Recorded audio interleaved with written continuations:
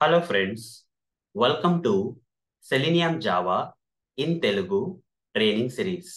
ఈ సెషన్లో మనం selenium web డ్రైవర్లో handling multiple Windows అనే టాపిక్ని కంటిన్యూ చేయబోతున్నాం. ఇంతకుముందు సెషన్లో నేను ఈ హ్యాండ్లింగ్ మల్టిపుల్ విండోస్ అనే టాపిక్లో ఇక్కడ వరకు కవర్ చేశాను. అయితే ఇంకో 3 ఐటమ్స్ ఈ టాపిక్లో మిగిలిపోయి ఉన్నాయి. ఆ 3 ఐటమ్స్ వచ్చేసి ఫ్రమ్ సెలీనియం 4 అనే item, we can open multiple applications అనే item, no such window exception అనే ఐటమ్ ఈ సెషన్లో నేను మీకు క్లుప్తంగా వివరిస్తాను. అయితే మొదలు పెడదాం. సో అయితే ఇంతకుముందు సెషన్లో మీకు అసలు మల్టిపుల్ విండోస్ని ఎందుకు హ్యాండిల్ చేయాలి, ఏ కమాండ్స్ వాడి చేయాలి, ఇవన్నీ మీకు అర్థమైంది అనుకుంటాను.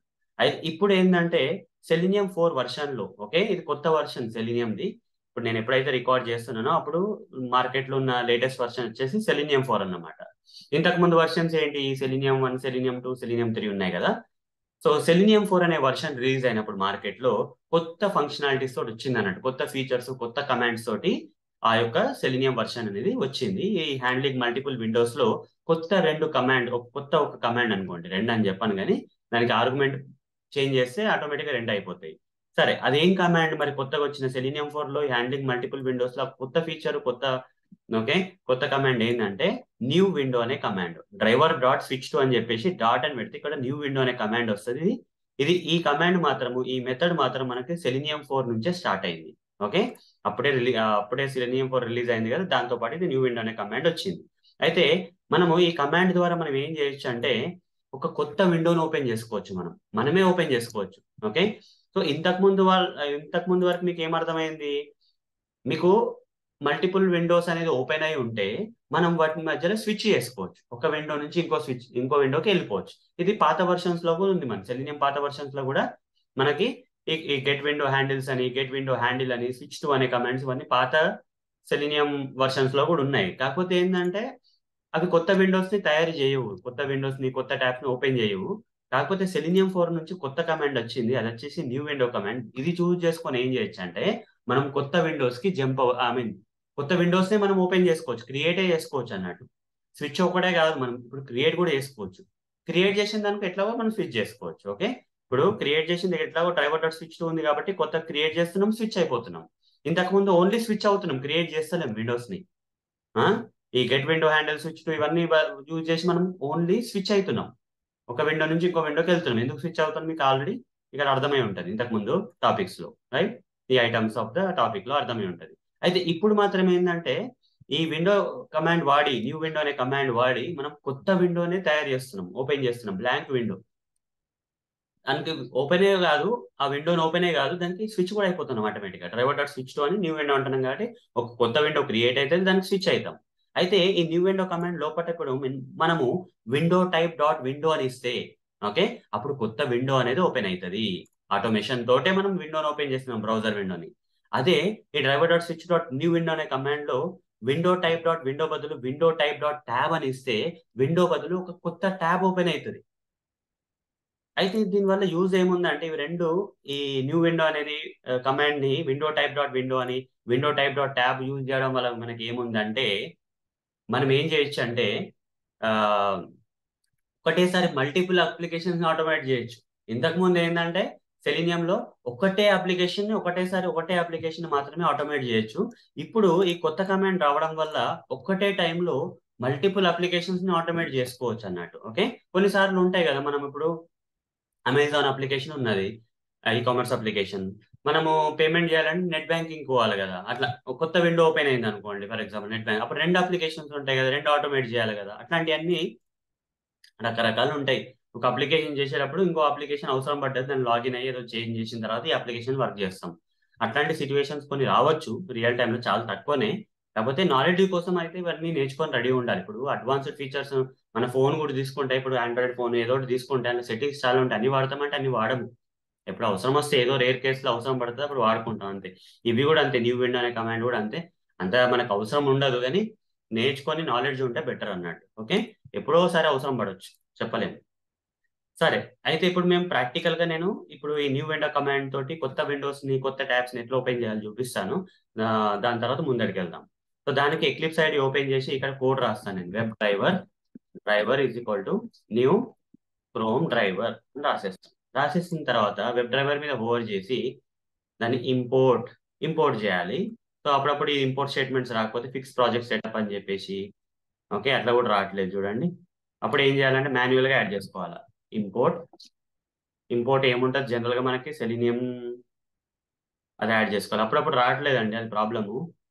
ఫిక్స్ ప్రాజెక్ట్ సెటప్ అని అప్పుడప్పుడు వస్తుంది, అప్పుడప్పుడు రావట్లేదు. వస్తే మంచిదే, ఎట్లేదని వస్తుంది. arc.openqa.selenium ఇక్కడ రాసుకోవాలి. ఇది గుర్తుంటే ఓకే ఇంపోర్ట్ అని చెప్పేసి దాని స్పేస్ ఇచ్చి arc.openqa.selenium వస్తలేదా ఆర్గ్ అని రాయాలి కదా ఫస్ట్. arc.openqa దాని తర్వాత డాట్ అదే ఇస్తుంది సజెషన్. దాని డాట్ మొత్తం గుర్తుపెట్టు, ఆర్క్ ఒకటి గుర్తుపెట్టుకుంటే సరిపోతుంది. ఇంపోర్ట్ ఆర్క్ డాట్ అంటే అయిపోతుంది.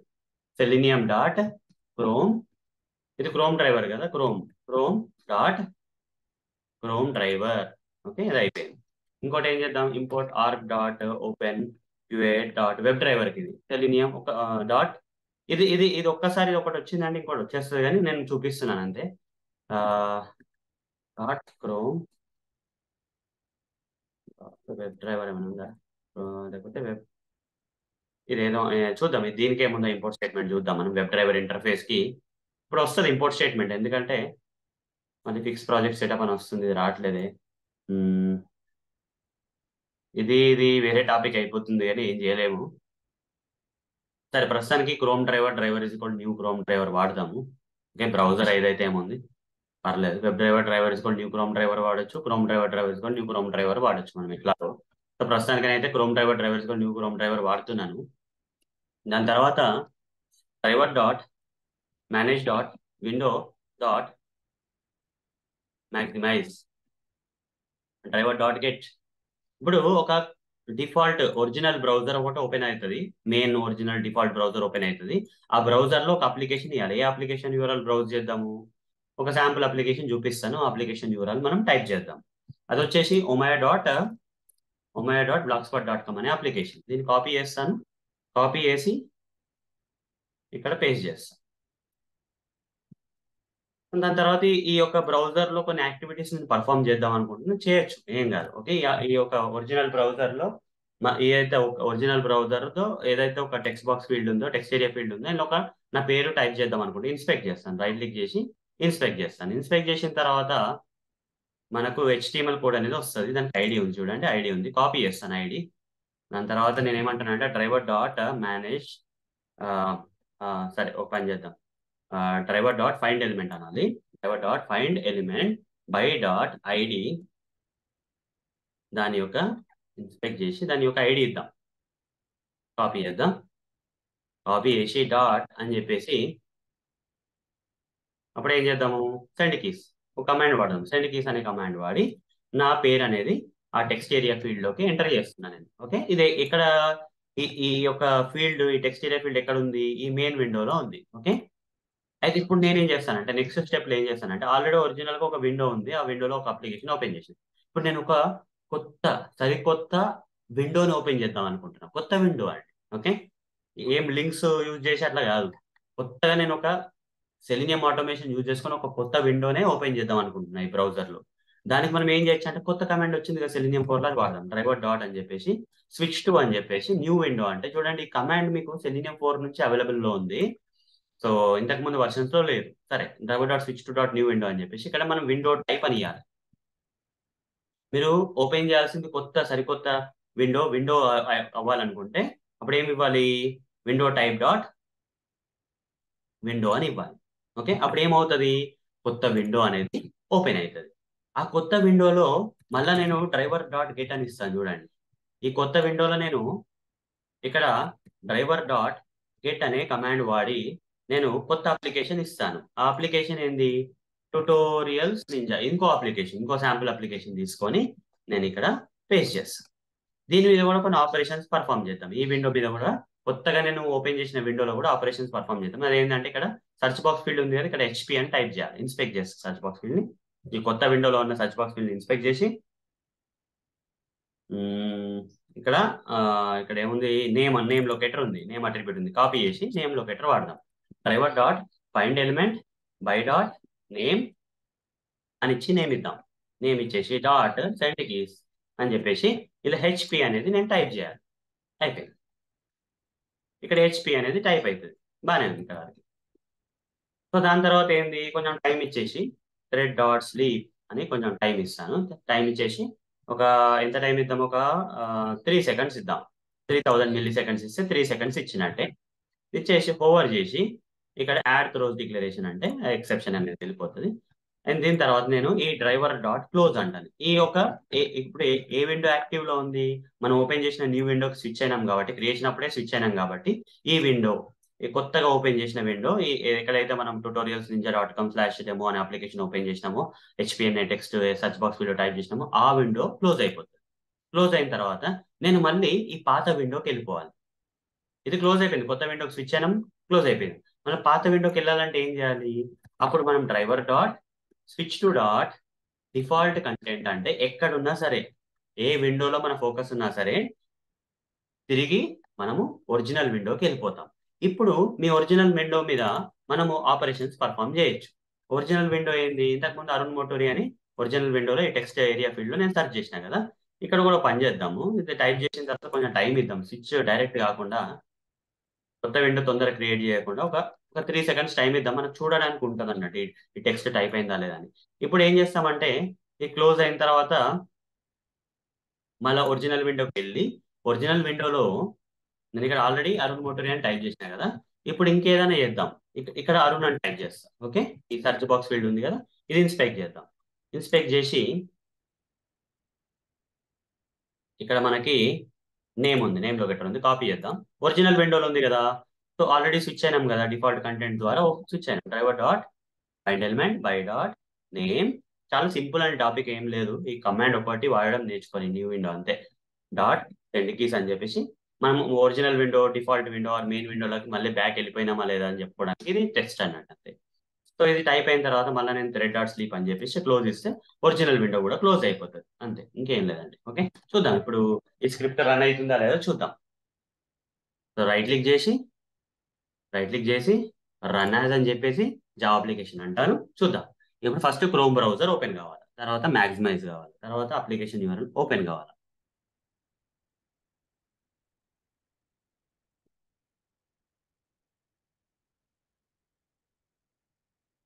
చూడండి నా పేరు ఇక్కడ టైప్ అయిపోయింది ఆల్రెడీ. కొంతసేపట్లో కొత్త విండో అనేది క్రియేట్ అయింది. చూడండి ఆ కొత్త విండోలో tutorialsninja.com/demo అప్లికేషన్ ఓపెన్ అయింది.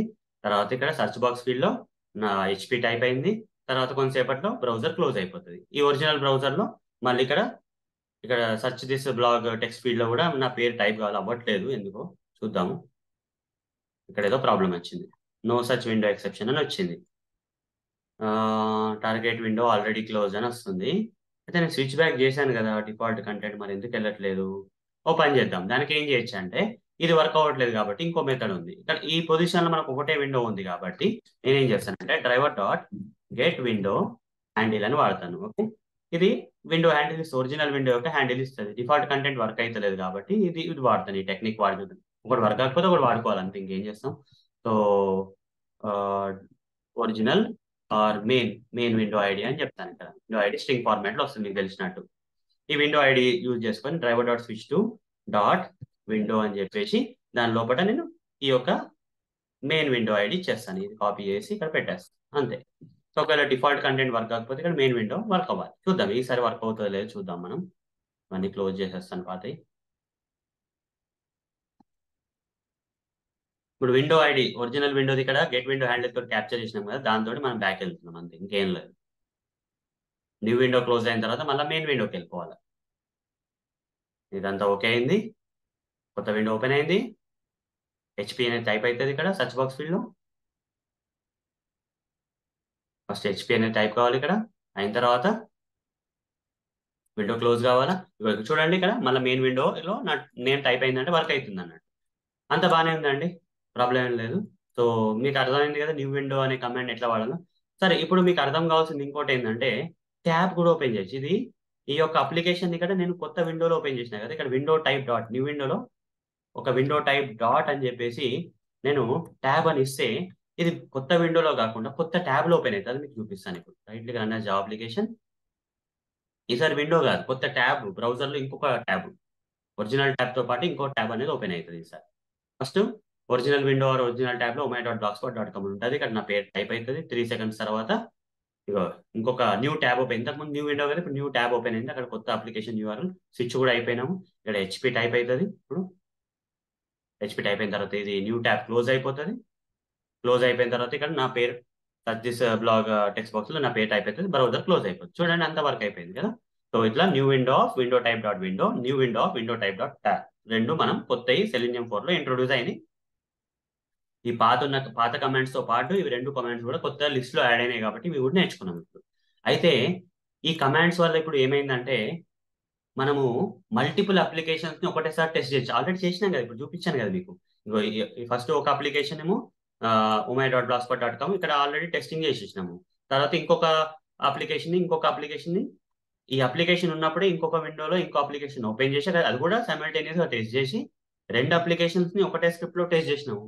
ఇదంతా ఎట్లా పాసిబుల్ అయింది? ఈ కమాండ్స్ ద్వారా, న్యూ విండో అనే కమాండ్స్ ద్వారా, విండో టైప్ డాట్ విండో కానీ విండో టైప్ డాట్ ట్యాబ్ వల్ల మనము ఒకటేసారి మల్టిపుల్ అప్లికేషన్స్ మనము ఆటోమేట్ చేయొచ్చు. ఈ కొత్త ఫీచర్ వల్ల, Selenium 4 లో వచ్చిన కొత్త ఫీచర్ వల్ల ఒకటేసారి మల్టిపుల్ అప్లికేషన్స్ మనము ఆటోమేట్ చేయొచ్చు. అంతే అండి. ఇది Selenium 4 అయితే అంతే. ఇక లాస్ట్ ఐటమ్ ఉందండి టాపిక్ లో, అది చాలా సింపుల్. ఏం లేదండి, వెరీ సింపుల్. ఇది ఏంటంటే ఇదంతా తీసేస్తాను నేను. ఇక్కడ వరకు మీకు తెలుసు కదా, క్రోమ్ బ్రౌజర్ ఓపెన్ అవుతుంది, మ్యాక్సిమం అవుతుంది, అప్లికేషన్ URL ఓపెన్ చేస్తాము. దాని తర్వాత నా పేరు వచ్చేసి టెక్స్ట్ ఏరియా ఫీల్డ్ లో టైప్ చేస్తాము. టైప్ చేసిన తర్వాత ఇక్కడ driver dot get window handle అన్నది ఒకటి ఉంది. ఇది అవసరం లేదు. ఇక్కడ ఏం చేస్తున్నా అంటే ఈ పాయింట్ లో క్రోమ్ బ్రౌజర్ ఓపెన్ అయింది, మ్యాక్సిమం అయింది, అప్లికేషన్ URL ఓపెన్ అయింది, ఒక ఫీల్డ్ టెక్స్ట్ ఏరియా ఫీల్డ్ లో నా పేరు టైప్ అయింది. ఇదంతా అయిపోయిన తర్వాత నేను ఏం చేస్తున్నా అంటే కొత్త విండోకి స్విచ్ అవుదామని చూస్తున్నా. అయితే ఇక్కడ నేను డ్రైవర్ డాట్ స్విచ్ టు అని చెప్పేసి విండో అని ఇచ్చేసి ఇక్కడ విండో ఐడి ఇవ్వాలి. అది వ్యాలిడ్ విండో ఐడి ఇస్తే బాగానే ఉంటుంది. ఇప్పుడు ఆల్రెడీ మల్టిపుల్ విండోస్ ఉన్నాయి ఈ సెషన్ లో. ఆ మల్టిపుల్ విండోస్ లో ఒక విండో ఐడి తీసుకొని ఇస్తే స్విచ్ అవుతుంది ఖచ్చితంగా. కాకుండా నేను ఏం చేస్తానంటే ఇక్కడ డబుల్ కోట్స్ పెట్టి XYZ 1 2 3 నాట్ ఎగ్జిస్ట్ ఏదో ఒక టెక్స్ట్ ఇస్తున్నాను, జంక్ టెక్స్ట్. ఓకే, ఈ పర్టికులర్ నేమ్ తోటి ఉన్న విండో ఐడి లేదు. ఓకే, ఒక ఏ అయినా విండో ఐడి ఈ స్క్రిప్ట్ లో చెప్పినట్టు ఈ విండో ఐడి లేదు, ఇది రాంగ్ విండో ఐడి, ఏదో ర్యాండమ్ ఇచ్చేసిన అన్నట్టు. సో మనం ఒకవేళ Selenium ద్వారా ఈ యొక్క విండో ఐడి లేని విండో ఐడి స్విచ్ చేస్తే ఏమవుతుంది మనకు ఒక ఎక్సెప్షన్ అనేది వస్తుంది, రన్ టైమ్ ఎక్సెప్షన్. స్క్రిప్ట్ ఇప్పుడు ఎర్రర్ చూపించదు. ఇక్కడ ఈ విండో ఐడి ఉందనుకొని స్క్రిప్ట్ రన్ అవుతుంది. ఇది వ్యాలిడ్ విండో ఐడి అయితే ఆల్రెడీ మల్టిపుల్ విండోస్ ఉన్నాయి, అందులో ఇంకొక విండో యొక్క విండో ఐడి ఇక్కడ ఇచ్చినామంటే ఖచ్చితంగా Selenium దానికి స్విచ్ అవుతుంది. కాకపోతే ఇక్కడ రాంగ్ ఐడి ఇచ్చినామంటే, ఓకే, లేని విండో యొక్క ఐడి ఇస్తే అప్పుడు ఏమవుతుంది మనకి నో సచ్ విండో ఎక్సెప్షన్ అనే ఒక ఎక్సెప్షన్ అనేది వస్తుంది. అయితే నేను రన్ చేసి చూపిస్తాను మీకు. ఇప్పుడు మీకు అవుట్పుట్ లో ఒక exception, run time error exception అంటే మీకు తెలుసు కదా, రన్ టైమ్ ఎర్రర్ వచ్చేస్తుంది. నో సచ్ విండో ఎక్సెప్షన్ అనే యొక్క రన్ టైమ్ ఎర్రర్ మనకి రాబోతుంది. చూడండి నా పేరు టైప్ అయింది, అంత బాగానే ఉంది. నెక్స్ట్ మీరు ఇక్కడికి వెళ్ళి చూస్తే no such window exception already వచ్చేసింది. మీరు ఏదైతే విండో ఐడి ఇచ్చారో ఆ విండో ఐడికి సంబంధించిన విండో లేదు, అందుకోసం ఇది నో సచ్ విండో ఎక్సెప్షన్. మనం ఇవి కూడా నేర్చుకోవాలి, ఎప్పుడెప్పుడు ఏమి ఎక్సెప్షన్స్ వస్తాయి అనేది కూడా మనం నేర్చుకోవాలి. అందుకోసం ఇది కూడా నేను మీకు ఈ సెషన్ లో నేను వివరించాను అన్నట్టు. సో దీంతో ఈ 3 టాపిక్స్ అర్థమైనాయి అనుకుంటాను. ఈ 3 ఐటమ్స్, ఈ టాపిక్ లో ఉన్న లాస్ట్ 3 ఐటమ్స్ మిగిలిపోయినాయి. ఈ సెషన్ లో నేను కంప్లీట్ చేసేసాను. అయితే వచ్చే సెషన్ లో నేను మళ్ళీ కొత్త టాపిక్ తోటి కలుద్దాము. Selenium లో ఇంకా చాలా టాపిక్స్ ఉన్నాయి. ఒక్కొక్క టాపిక్ చేసుకుంటూ వస్తున్నాం. మీకు కొంచెం అడ్వాన్స్డ్ టాపిక్స్ లో Selenium ఆటోమేషన్ లో కొంచెం next level advanced automation topics లో వెళ్తున్నాము. అందులో హ్యాండ్లింగ్ మల్టిపుల్ విండోస్ అనేది ఒకటి.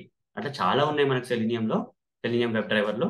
ఒక్కొక్కటి మనం కవర్ చేసుకుందాం. అయితే ఈ సెషన్ మీకు నచ్చినట్టయితే ఈ వీడియో నేను యూట్యూబ్ లో అప్లోడ్ చేస్తాను. చేసిన తర్వాత మీరు లైక్ చేయండి, షేర్ చేయండి, సబ్స్క్రైబ్ చేయండి. ఓకే, కామెంట్స్ కూడా పెట్టండి. అండ్ నా వెబ్సైట్ కూడా ఉందండి. మీరు నా యూట్యూబ్ ఛానల్ కావాలంటే సింపుల్ గా మీ యొక్క బ్రౌజర్ లో youtube.comకి వెళ్ళిన తర్వాత అక్కడ సెర్చ్ బాక్స్ ఫీల్డ్ ఉంటుంది కదా యూట్యూబ్ లో, అక్కడ మీరు QFox అని టైప్ చేయండి ఇక్కడ. ఓకే, అప్పుడు నా ఛానల్ వస్తుంది. చాలా కంటెంట్ ఉంటుంది ఇందులో. సో ఇందులో ఇట్లా వెళ్ళి ఛానల్ వచ్చింది, క్లిక్ చేయండి. చేసిన తర్వాత ఇక్కడ మీ ప్లేలిస్ట్ లోకి వెళ్తే ఇప్పుడు నేను selenium Java in Telugu playlist మీకు దొరకవచ్చు. ఇక్కడ ఎక్కడో దొరుకుతుంది, ఇట్లా కొంచెం స్క్రాల్ చేసి ఇక్కడ దొరికేసింది. ఇది రేపు ఎల్లుండి కిందికి కూడా పోవచ్చు, పర్లేదు. ఓకే, సో అట్లనే ఇక్కడికి వెళ్తే మీకు ఈ ప్లేలిస్ట్ లో వెళ్తే ఇది కోర్స్ అండి, ఫుల్ కోర్స్ ఇచ్చేస్తున్నాను మీకు. చూడండి ఇక్కడ 51 వీడియోస్ ఇప్పటివరకు అయితే అప్లోడ్ చేసిన. ఇప్పుడు నేను 50 సెకండ్ వీడియో కూడా అప్లోడ్ చేస్తాను. ఈ రోజు రికార్డ్ చేసిన సెషన్ వచ్చేసి 52. సో ఇక్కడ మీ ఎవరైనా ఫ్రెండ్స్ షేర్ చేయాలంటే ఇక్కడ నుంచి షేర్ చేసుకోండి. ఓకే, ఇక్కడ షేర్ కొట్టేస్తే కంప్లీట్ కోర్స్ ఏదైతే నేను తెలుగులో ఇక్కడ పెట్టానో ఫస్ట్ నుంచి లాస్ట్ వరకు మొత్తం షేర్ అయిపోతుంది మీ ఫ్రెండ్స్ కి. అట్లనే ఛానల్ పేరు మీద ఒక వెబ్సైట్ ఉంది, అది వచ్చేసి qfox.com అనేది వెబ్సైట్. ఓకే, ఇందులో కూడా నా వర్క్ 2013 ఇయర్ నుంచి నేను ఏదైతే వర్క్ చేస్తున్నానో ఆ వర్క్ మొత్తం ఇక్కడ స్పెసిఫై ఉందండి, చూసుకోండి. ఇది ఇంగ్లీష్ లో ఉంది, తెలుగులో ఇప్పుడు స్టార్ట్ చేశాను కాబట్టి మీకు ఇంగ్లీష్ అయినా పర్లేదండి, చాలా కంటెంట్ ఉందండి, చూసుకోండి. ఓకే, సో మళ్ళీ అండి ఎంకరేజ్ చేయండి, లైక్ చేయండి, షేర్ చేయండి, కామెంట్ చేయండి, సబ్స్క్రైబ్ చేయండి. అవన్నీ చేయడం వల్ల ఏంటంటే నాకు ఇంకా ఎంకరేజ్మెంట్ వచ్చి ఇంకా కొత్త వీడియోస్ నేను అనేది రికార్డ్ చేసి తెలుగులో చాలా, ఇదొకటే కాదు సెలీనియం జావానే కాదు, సాఫ్ట్వేర్ టెస్టింగ్ కానీ ఇంకా చాలా టాపిక్స్ ఉన్నాయి తెలుగులో మీకోసం నేను అందిస్తాను వచ్చే రోజుల్లో. అదంతా మీ చేతిలో ఉంది, మీరు ఎంత ఎంకరేజ్ చేస్తే అంత నేను చేయగలుగుతాను. సరే అండి, వచ్చే సెషన్లో కలుస్తాం. థ్యాంక్ యూ అండి, బాయ్.